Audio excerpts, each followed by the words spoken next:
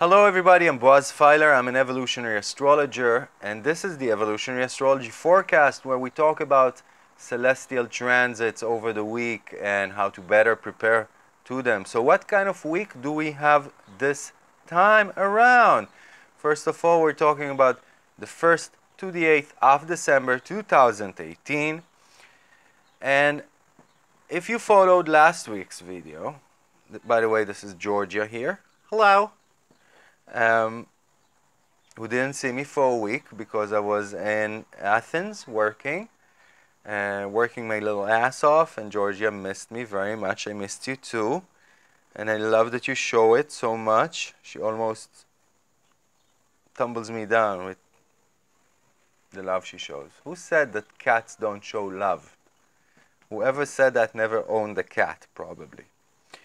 Anyway, I mean really had a cat friend, not owned a cat, but had a cat friend, which is different than owning a cat. I need to correct myself. So if you followed last week's video, it's a very sensitive time with our communications, and this week still is. It can become a little more combative or too assertive, even aggressive if we're not careful. And it can rock our relationships or our workplaces. And if we don't want any necessary tremors, we need to watch ourselves, watch our impulsivity, watch our tongues. Definitely a week to watch yourself more on the roads and while working out. It's an injury-prone week, and not necessarily physically. We could have an accident with our tongue as well.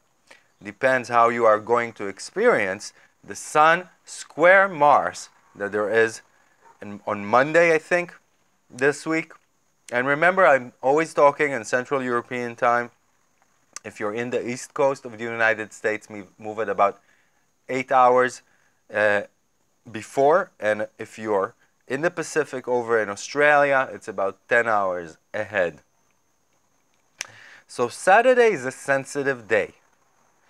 It's a time that we could feel that our communications are malfunctioning. We are heading into the stagnation of Mercury as it starts to move back forward at the end of the week. But these are the most difficult days of the Mercury retrograde. So more malfunctions with our communications, watching better everything that is said and recorded, and all the small details. And if we have to plan something, widen your margins so that if there are last-minute changes, you're not harmed. So we could feel as if something is broken in our relationships or in our communication on Saturday, and that it begins to be better only in the afternoon time and evening time. Mercury is going to move on that day to Scorpio, demanding more communication, which is intimate, which is emotional, which is truthful, which is daring, which is transformative in its nature from all of us. Sunday the 2nd, Vesta, planet in charge of sacred fire, our dedication to the sacred fire in our life, is moving into Aquarius, and its time in Aquarius, I think, would provide us with the understanding that if we want to give the best fruits that we can to the group, we have to be loyal to our individual truth and self, to our own uniqueness, in a sense. And only by being Advent followers of our own uniqueness, of who we are, of what we came to bring forth to this dimension at this time, can we really and truly fruit the best, sweetest, most nutritious fruits that we can give this world. On the 2nd, on Sunday the 2nd, the moon is sextiling the sun, generally a nice day. Venus moving into Scorpio at the evening time, making our need for relationship, our emotional hunger for satisfaction, much more dramatic. We have to start watching the drama with the planet of communication and the planet of relationship and satisfaction in dramatic, obsessive, and extreme Scorpio. The third is a Monday, and I think it's the most intense day of the week. The transits in the sky are combative. It's the exact time that the sun is going to square Mars in the sky. The moon is going to square Pluto at the same time. Through the day, you know, it still goes on with different uneasy aspects between the moon and Mars, and between the sun and the moon, and then between the moon and Pluto at the evening time. We have to watch our temper. We have to watch it that we don't lash out on people, that we're not intolerant with people, that we're not that we don't have any we need to be patient enough with people, and not too rebellious. Only at late night, as the moon approaches Venus, does this atmosphere elevate. And then we go into 24 hours which have a lot of magic and charm. Tuesday the 4th, that's when a kite forms in the sky between Chiron and Mercury and the nodes. A kite is a very lucky formation in astrology. It's a dynamic formation that really allows us to transcend difficulties that we've faced before in new ways. And here we can find that by communicating our pain, by understanding that we do not need to be martyrs within our relationships anymore, that there is always a solution, there is always a way, there's always another another honing, another exactification of that edge that could be done. Work never ceases. And with this same breath, and this is, I'm already talking about the themes of this new moon, with the same breath of getting that understanding, getting that wisdom, maybe even being exposed to a truth that is more legitimate and better applicable to this grand, immeasurable experience we call living.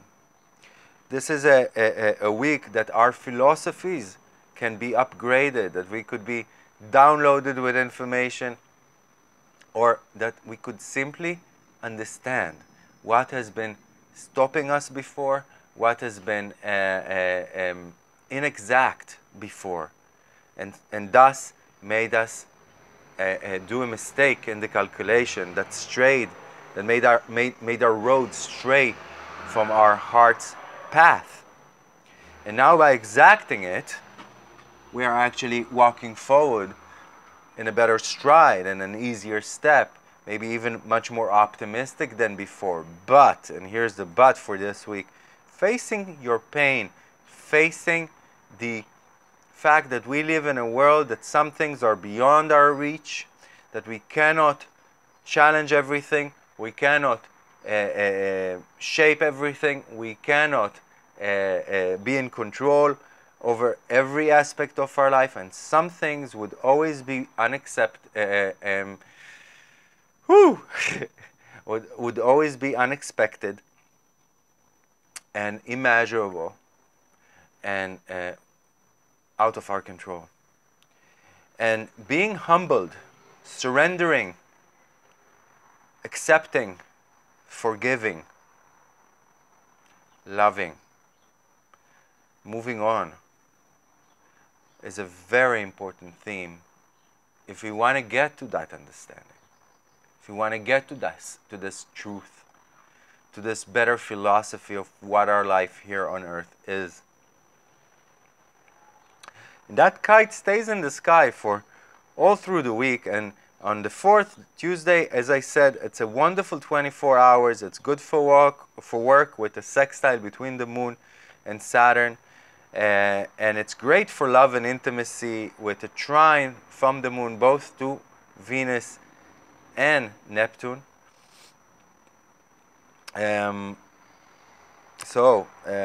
Tuesday night could be wonderful, and Monday night could be wonderful too.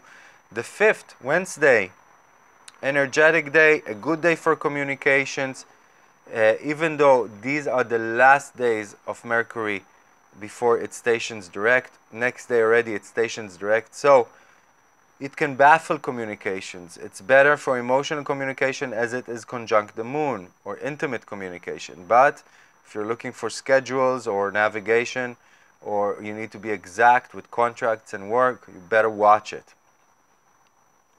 Thursday, the 6th, more intense day, at least in the morning time. Beautiful time from the afternoon onwards. Just transportation and communication can be a little hectic as Mercury is stationing direct in the sky. The 7th is a new moon. It's in 15 degrees of Sagittarius. And we can see that it squares Mars conjunct Neptune in the sky. So all of that knowledge, as I said before, is also about accepting that we are droplets in an ocean, that we could never really know what we came here for and how this all works, that there are things beyond our reach and beyond our capability of control. Remember that every new moon is a time of an imprint that goes on with you to the next cycle of the moon, the next 3 weeks, 4 weeks almost. And it's always a good time to be mindful of the energies that go through you, because we are a bit like sponges then. It's a great time for a ceremony over the 6th and the 7th that really concludes the last lunar circle, pays respect to everything that we went through, pays respect to how we went through challenges, pays respect to the people who went through challenges with us in our lives, giving thanks for everything that has happened, understanding that we are not exempt from pain and suffering in this life, but really we hope to learn it through the carrot and not through the stick, so to speak. And that's the day that the conjunction between Mars and Neptune is going to be exact as well. And as I said, that's a lot about forgiveness and walking onwards and understanding exactly what is within our power and what isn't, and accepting that there are things that we could never change in other people, in our relationships, or in this world. We cannot dance the dance of life for others, and right now it's important that we concentrate on our own step.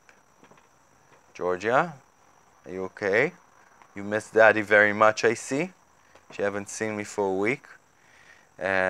It was great being in Athens, seeing friends and clients, and I'm really thankful that I could have these trips that clients organize, about 15 people, and then I come over to your country. I do sessions over a few days and classes if there are people interested, and I come back, and it's a great way for me to network astrology through the world, to give some of the added value that I received from my teachers onwards, and help others and help myself. Anyway, when we come to the 8th, Saturday, it's a bit somber, at least until evening time. It could be a great day to be with the elderly or with people that are higher ranking than you. It's a good day to let yourself loose a little bit from being too tight or too constricted. So do allow yourself some rope on that day. Do allow yourself some innovation on that day. And definitely from the night time, It's a great time for intimacy. It's a great time for love. So with that, I'm going to leave you, and I want to tell you that new groups are opening soon. If you want to join, contact me. On behalf of Georgia and myself, we wish you a very good week, success with everything that you're being challenged with in your life right now, and a lot of joy. May we live long and prosper.